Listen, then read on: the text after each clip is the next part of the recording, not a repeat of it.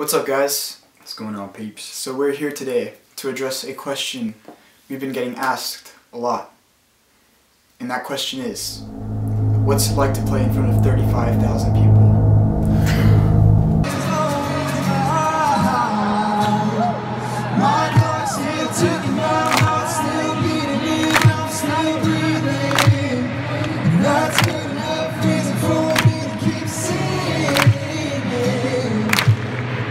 I'm still alive, thank you, Jesus. And I will rise up.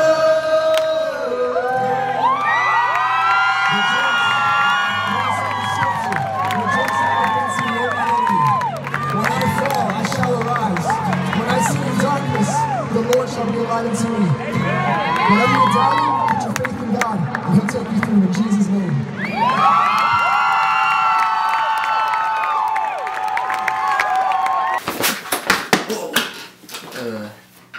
It was actually a really awesome experience. That clip you just saw was at North American Youth Congress 2017 at the Indianapolis Colts Stadium in Indiana. We were very nervous.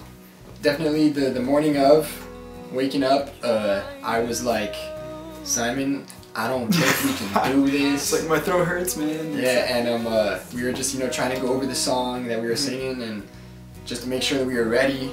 And then finally it just got to the point where we were like, yo, okay, let's just chill out. And we practiced. We spent time in prayer about it. And even that morning, I asked God to just give me a word to calm me down. And it was 2 Corinthians chapter 3 verse 5. So it says, "Not that we are sufficient of ourselves to think anything as of ourselves, but our sufficiency is of God." So basically when I read that, I was like, okay, Jesus, take the wheel, take it from my hands. And literally after reading that, there was such a peace that came over me. And I shared it with Simon, and we were both, so ready. No more freaking out. No, just peace. We're gonna do this. Yeah. God gave us this opportunity.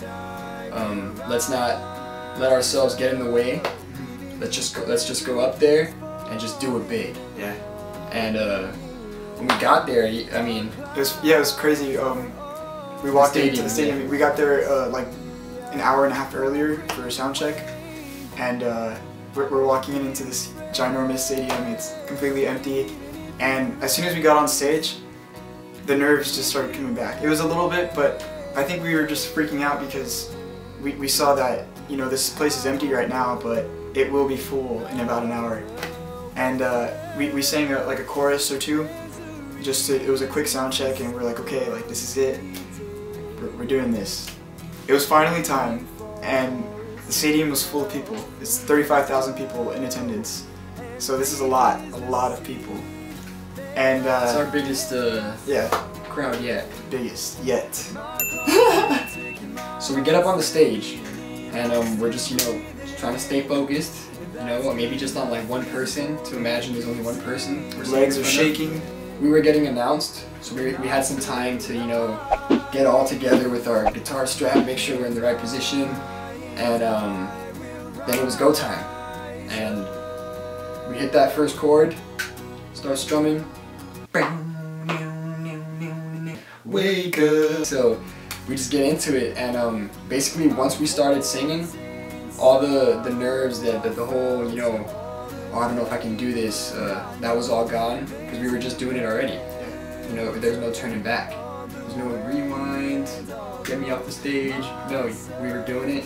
We were just pouring our hearts out, and just trying to give this message that we believe that God gave us, to tell other people, whatever it is that you're going through, you can rise up from this situation. There's a God that loves you, and He cares for you, and even though the weather might look shady and everything around you is dark, you can still have hope and know that Jesus is there and He's looking out for you, and there's a light at the end of the tunnel. That might sound cliche, but it's true. All in all, the experience was something really beautiful, and it's something that we'll never forget. we literally were able to share this message of hope, and it's something that, you know, this is what we love to do. This is what we feel like we were created to do. This whole thing with the music, and like we're just thankful that that opportunity was evidence that, you know, we're doing the right thing. That this is, you know, something that we're actually called to do. Yeah, and it's funny because when we wrote Our Rise, we were actually just kind of doubting whether or not we were supposed to continue, you know, making music, if this was actually the career that we were supposed to be, you know, striving for.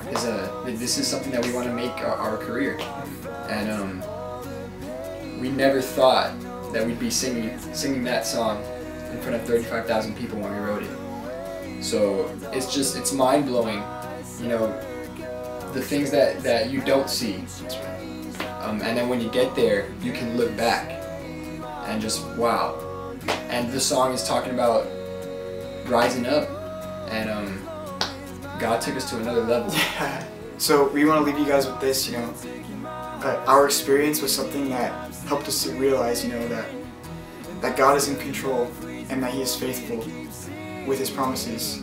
So if God has promised you something, if He's given you a dream, a vision, just an aspiration, if it's not happening right now, don't just give up on it. You know, if this is something that you truly believe that God gave you and it's your purpose, if you are following Him, it will come to pass. And we just wanted to encourage you guys, you know, no matter if you've hit the ground, if you're knocked down, God will lift you up.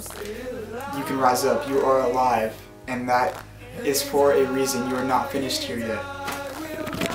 Okay, guys. So we were in the process of editing this video, and we realized that we lost the closing clips. So here it is, the closing clip. We love y'all. Hope you guys enjoyed the video. Stay fresh and blessed. But real quick, we want to give a quick shout out to our cousin, Sherman Mueller, yes, all the way in Nicaragua. So we're going to go ahead and say it in Spanish here. Hola Sherman, ¿Cómo estás? ¿Cómo estás? Muchos saludos. Te mando muchos saludos. Te quiero y Dios te bendiga. Alright? Love you, man. Bye. Alright, guys. Stay fresh and blessed. Peace out. Till next time.